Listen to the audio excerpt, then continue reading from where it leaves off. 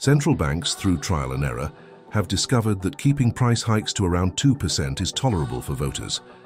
However, when inflation surges beyond what's accepted, reaching 5% or more, voters grow agitated, sparking concerns from Congress and signaling a red flag for the central banks. The recent unprecedented events, particularly during the COVID-19 lockdowns, witnessed an excessive injection of money supply, threatening severe inflation. This led to drastic rate hikes by the Federal Reserve, which, while temporarily lowering inflation, brought about financial sector distress.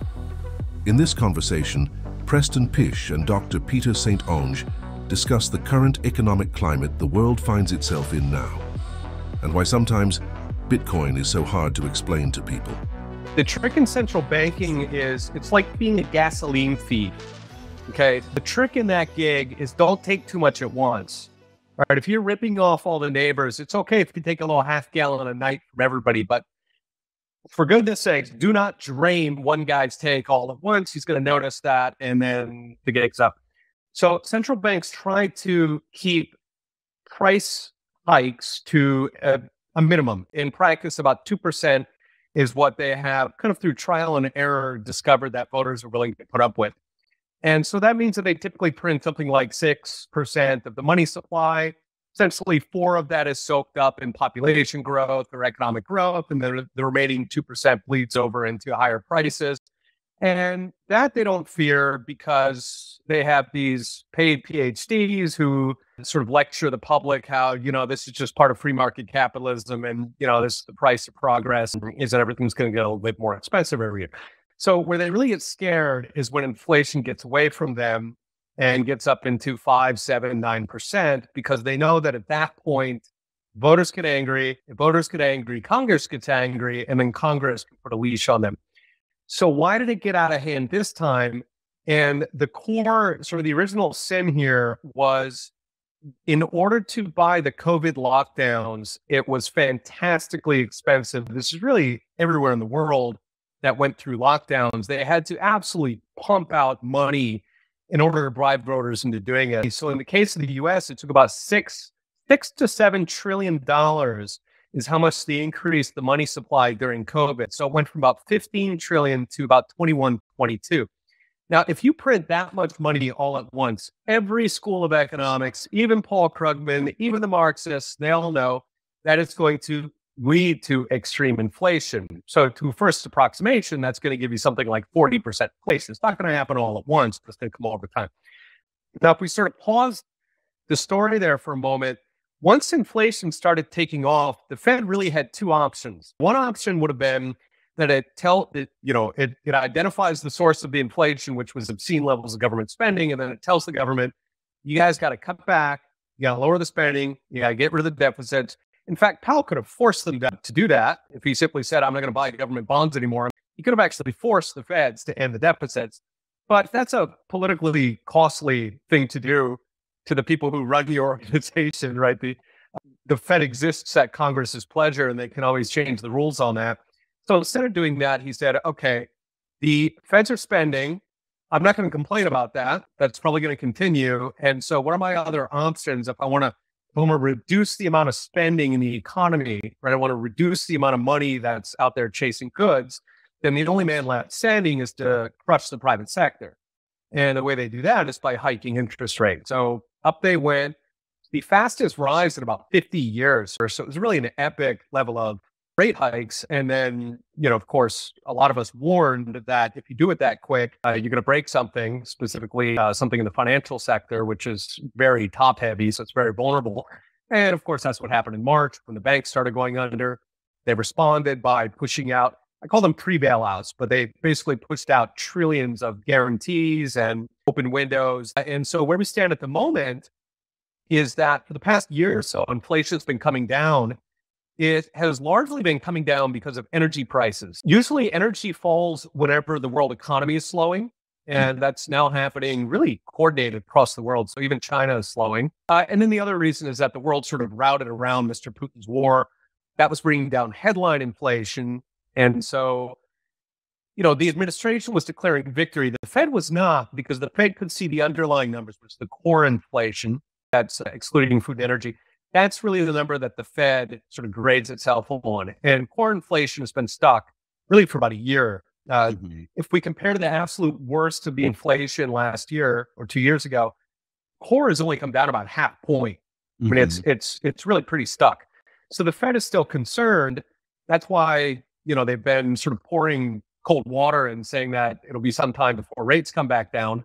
And then just in the past 2 months now, so if we want to get the latest stories for what's going on in inflation, in the past 2 months now, inflation has started to rise again, largely because energy prices are starting to go up again. And so if that continues, then the Fed is going to be a lot more concerned. It's going to get people upset they're already upset about their grocery bills, but that'll get them upset about the gas pump again. And then, that leads to congressional pressure. So the Fed is kind of back to the corner at this point. They won't say no to the government. They're sort of stuck with these high rates, and they're just basically waiting for the economy to die so that that'll cut down inflation. And, if sufficient millions of jobs are lost, at that point, they can declare victory, and then they can go back to start to normalize. Not until that happens are we going to see these sort of financial stresses and the bank crises stop. I think it's important for people to kind of wrap their head around just fractional reserve banking in general. So like when we get these deflationary fits, it's a function of what we're calling money, which is everything's just debt and everything is just somebody else's IOU. And because of that, there's counterparty risk with every single piece of currency that people are sitting on that we call money, and those explode. But if we actually have money that's a bearer asset, meaning I give you a unit, Peter, and then you give me that unit back, or you give me 2 units, me having that, like, that can't become deflationary. It's a bearer asset. It's a monetary baseline unit in the currency, right? Which is, and that's what Bitcoin represents. Is if I have Bitcoin and I give it to you, you are now the owner of that unit. That is monetary baseline money. It can't be deflationary. It can't go poof and disappear.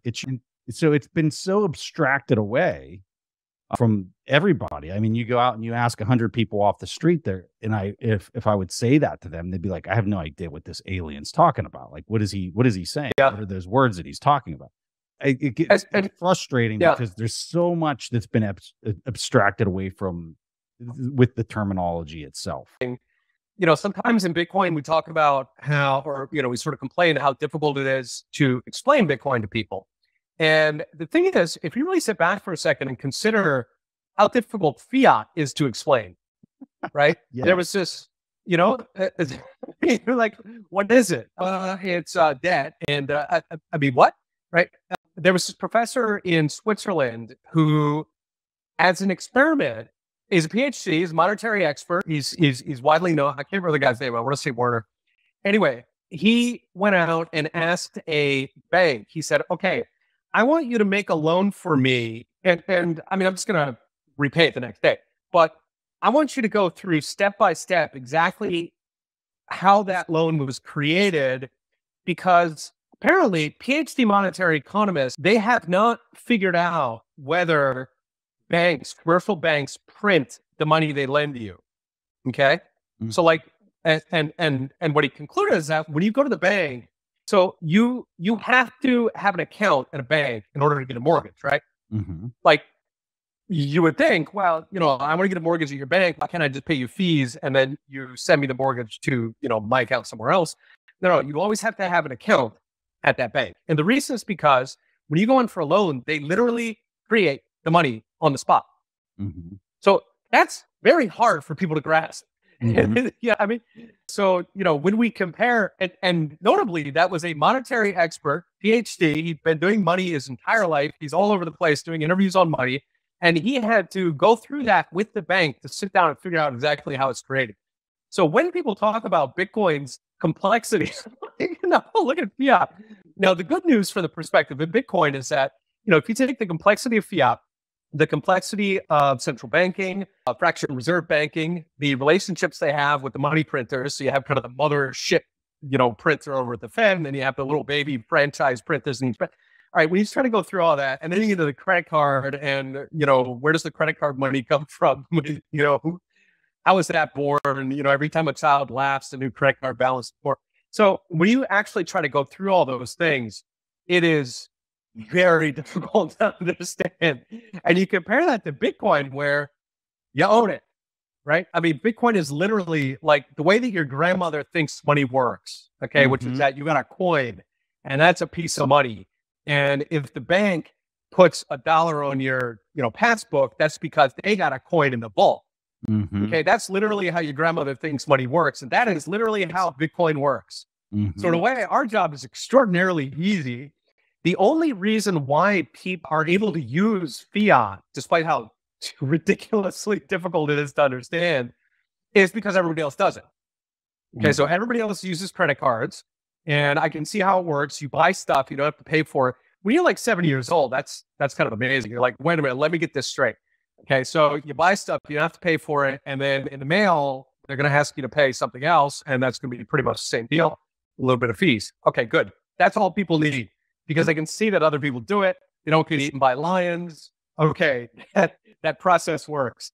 And so it's ultimately going to be the same in Bitcoin, where normal people using Bitcoin, frankly, they're not going to need to understand it. It is much, much easier to understand than fiat, but they're not going to care. Their question is, are other people using it? Are they using Lightning or whatever other payment technology comes along? I hope there will be more. They're using Lightning. They're paying almost nothing, 3 sats per transaction, whatever the number is. Good, it works. That's really all they need to know. Reflecting on the complex dynamics of fiat, central banking, and the intricacies of the monetary system, contrasted with the straightforward principles of Bitcoin, one can appreciate the simplicity of this decentralized monetary system. The prevailing ease of using fiat comes from observing everyone else doing the same, yet Bitcoin, despite being simpler to grasp, requires acceptance and usage to prevail.